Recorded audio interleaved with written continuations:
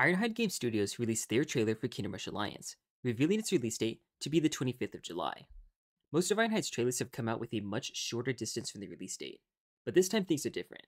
Not just in terms of the trailer, but also the game itself. I have been lucky enough to get to beta test Ironhide's games since all the way back to the original release of Kingdom Rush Origins.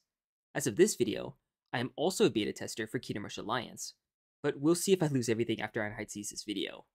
Just kidding, I actually went to Ironhide themselves and got approval to share the following information about my experience with Kingdom Rush Alliance. I intend to do so as accurately as I can within the limits of my loyalty to Ironhide. I really don't want to spoil anything that should be enjoyed by players themselves. I also really don't want to inhibit the hype for the game by letting the excitement of its actual content complete its lifespan before the game is even released. On the contrary, I want to generate as much hype as possible without spoiling Alliance. So, this is my attempt to be as specific as possible while still being totally vague about what's to come in the 5th installment of the Kingdom Rush series. First, I have to compliment the game's story. More so than any of the other Kingdom Rush games, I was genuinely interested in seeing what was going to happen next. Yes, I play video games for the plot too.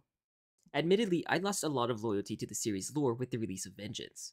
That has nothing to do with the quality of the games themselves, it just happened to divide my own headcanons for things, so I stopped being as interested due to all of my theories unraveling, as those were carrying my interest for the most part. Here though, I feel like there's not so much lore to be found as there is just pure story. To make the distinction clear, I consider lore to be the background history of the elements of a setting.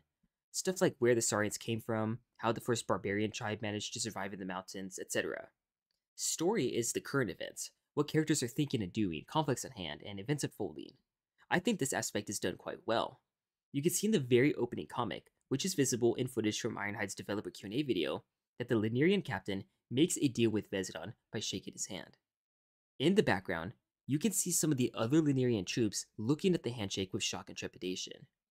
It would have been so easy to just let the Linearians be convinced by Vezidon's opening speech and move on, because you just need to do the bare minimum to try to justify the game mechanics and the combat that will unfold in each level. But instead, they took the time to showcase how different characters have their own motivations and goals in this setting, and that difference is one of the things that can make stories more interesting. I was genuinely curious to see how trustworthy Vezidon turned out to be, and who had been making the better choices for the good of the world. That might seem like an overreaction to a minor background detail, but seeing as my options for highlighting the story's quality are so limited, I hope this can stand as an example for what the rest of the game will be like. There's a lot to cover about gameplay, so let's start with the hero system. You are now able to play with 2 heroes at once, each getting their own hero spell. The second hero spell replaces the big spell that you would get in the other games, and that should be indicative of the balancing priorities in Alliance. As the games progressed in the franchise, heroes played an increasingly large role in the player's arsenal, while towers seemed to become less significant as a consequence. In Kingdom Rush 1, heroes started at level 1 and only had 2 abilities to gain over time, plus an innate trait for some of them. They also benefited from at most 3-star upgrades in that game.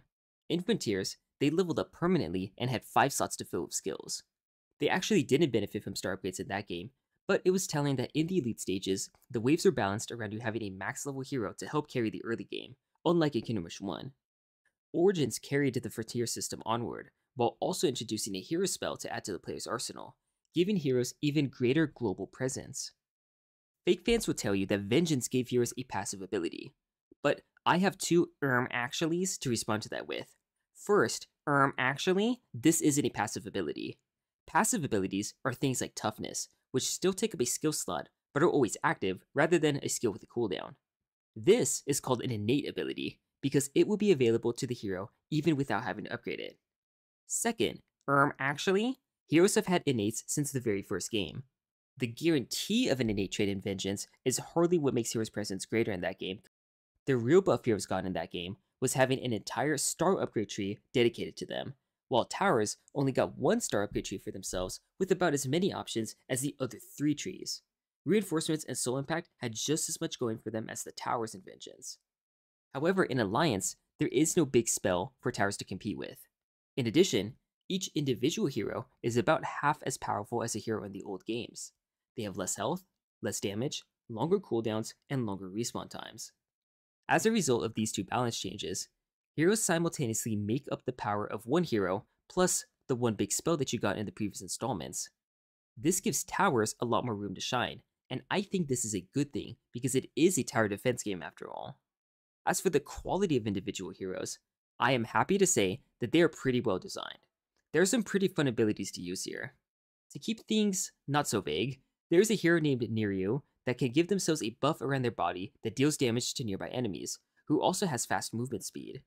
This naturally creates a playstyle where, once the skill triggers, you want to move the hero around to damage as many enemies as possible with the buff, which gives the player a lot to do with their micromanagement that I only ever really experienced with Bruxa. There is also synergy between heroes with some skills.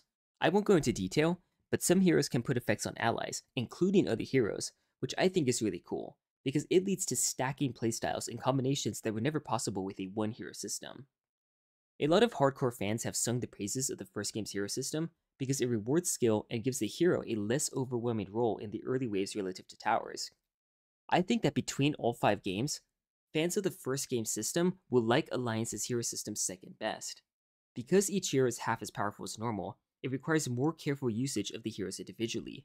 They die more easily, making it more important to get the most out of their life. Without spoiling mechanics, heroes do get stronger as the stage goes on as well. So I expect this system to feel pretty good to people who want a more hardcore experience. The tower system is the same as Vengeance. Ironhide has publicly confirmed it themselves. This should come as no surprise to people because it was the most obvious choice from a business perspective. While the Steam release of the game will have all towers and heroes available to the player for free, the mobile version will have some premium towers and heroes. The Vengeance tower system is the best system for in-app purchases, so for Ironhide to make a decent profit out of the enormous effort they put into the game, this was all but guaranteed to happen. I still believe in the supremacy of the original trilogy system, but for what it is, the tower system is fine. I would say that the number one flaw in the Vengeance tower system is when it comes to balance. The player now has to factor in the opportunity cost of bringing a tower into the wheel compared to any other tower they could fill that slot with. While you did make opportunity cost judgments in the other games as well, this system makes them a lot more significant because you don't have every role that a tower can fulfill at your disposal. Instead, you have to think about which roles you need fulfilled and pick the towers that do that the best. As a result, the tower that fulfills your desired role best will become meta, and consequently, when the player determines which roles they need filled the most often, it will lead to all other options being underused. This is my biggest concern with the towers at the moment. I would say that there are clear winners and clear losers for who gets picked on the team when going into a level. Maybe in time that will change, as Ironhide has shown their willingness and dedication towards rebalancing Vengeance by a lot. So this is more of a concern than a real criticism of the game. It may even become a lot less skewed by the time the game releases, depending on the productivity of the beta testers and developers. I would also say that there is a significant gap in the fun factor of some towers. I really like using a good portion of the towers, and find the mechanics really fun to watch and take advantage of. Some towers have more than one unique trait going for them at once, which is a big step up for the entire rest of the franchise. But other towers are a lot more straightforward, and not necessarily in a fun way. Fun is of course subjective, but when towers boil down to dealing more single target damage with every one of their viable upgrades, it can feel somewhat stale to use them. That being said, with balance tweaks I can easily see that being less severe. And like I said before, there is good fun to be had with a lot of the towers. Enough that you should always have fun in each level. Speaking of levels, I have to commend Alliance on having the best difficulty curve of any Ironhide game thus far. If you look at Kingdom Rush 1, the game peaks in difficulty at the beginning, where it has Irons and Heroics that still might be the hardest levels in the entire series. Then the game continues to get easier as you unlock some of the best towers ever, like the Sorcerer and Tesla. Frontiers is the same way to an even more extreme degree. The desert stages are pretty hard, but things get increasingly trivial as you unlock more towers in the jungle until it reaches the apex with the Battle Mecha, which can solo the entire rest of the campaign. Origins was pretty good at having a nice difficulty curve, being the only game where you unlock the best towers immediately, and then unlock all the ones that you don't want to use as much from then onwards, so you just execute the same general strategy with more and more micro involved as you go along. And then Vengeance starts out somewhat difficult until you unlock increasingly meta towers. Again. Alliance, on the contrary, has the best difficulty balance yet. What makes it better than even the balance in Origins, in my opinion, is that the Heroics and Irons are consistently tougher than the campaigns, but also shorter. So if you're looking for even more challenge throughout the early game, you can play those to get your fix, but you can also play the next campaign stages to get more difficulty too. Also, like Origins, It feels like every stage has a unique feature in it to make it stand out as more than just a series of enemies spawning, which I really appreciate. In terms of raw difficulty, I'd say this game does a good job at encouraging you to actually try with your tower usage. I will admit that I and some other beta testers did not struggle very much with the game on Veteran, but that should be expected given how much we play these games. If the game is beatable, then it's going to have some solution, and as strategists, you should be able to find that solution and not feel as much difficulty as a result. It's only when forcing a strategy to work and having to micro sweatily to make it happen that the games become consistently difficult. For Alliance's case, I am happy to say that this game is a lot more strategic than micro-intensive compared to the more recent Ironhide games, while still making micro useful.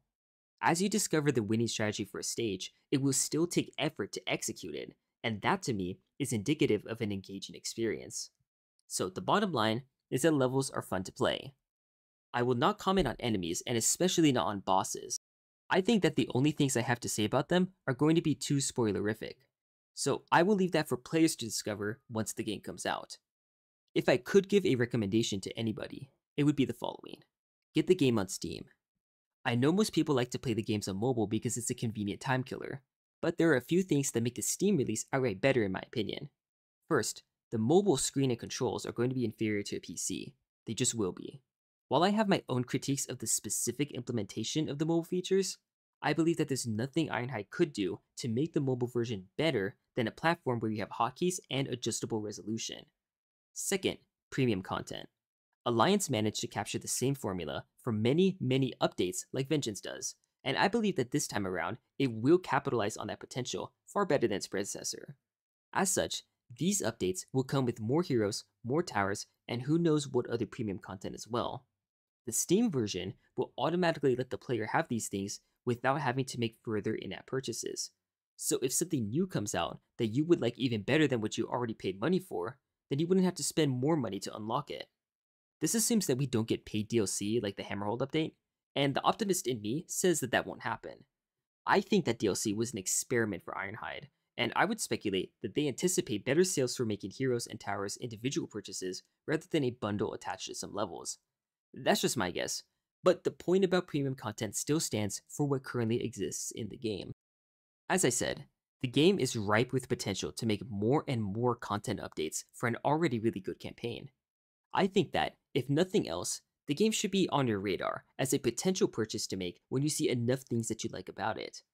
I would say that I can't wait for the release, but I actually welcome the extra time, because I plan to finally make a video ranking all the towers from worst to best across the first 3 Kingdom Rush games, set to release a little bit before the 25th of July.